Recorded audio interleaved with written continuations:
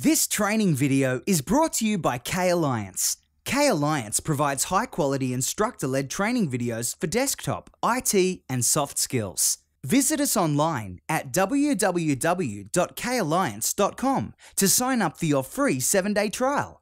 Be sure to like us on Facebook, follow us on Twitter, and subscribe to our YouTube channel. Thank you for watching, and we hope you learned something new. Real videos, real learning, real success.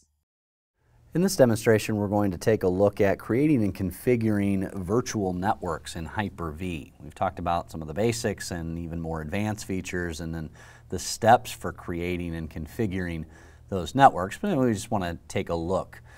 So let's open up Hyper-V from the start page.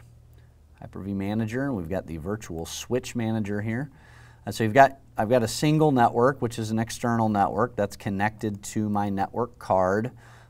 We've got some of the other options there, VLAN identification and the single root I/O virtualization as well. We're going to actually just create a new switch. Internal, remember, is VMs and the physical machine only, but no external connection. Private is only the VMs, and so that's what I'm going to create. Okay, we'll call it my private switch.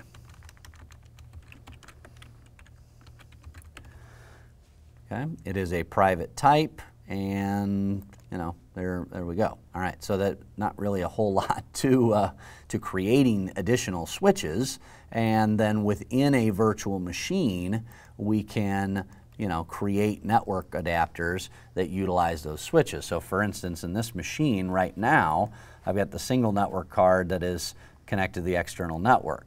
So I hit add hardware, and I can add a network adapter, which is synthetic and supports all the options, or a legacy, which kind of supports a limited number of options. We're going to hit add and then connect that to my private VM switch. Now notice here, this is where I have some of the additional options. So bandwidth throttling, okay, we can do that. You do have to expand this if you want some of the additional features. We've got hardware acceleration here. You've got advanced features of static MAC address. Those other options of the DHCP guard, router guard, port mirroring, NIC teaming in the guest operating system.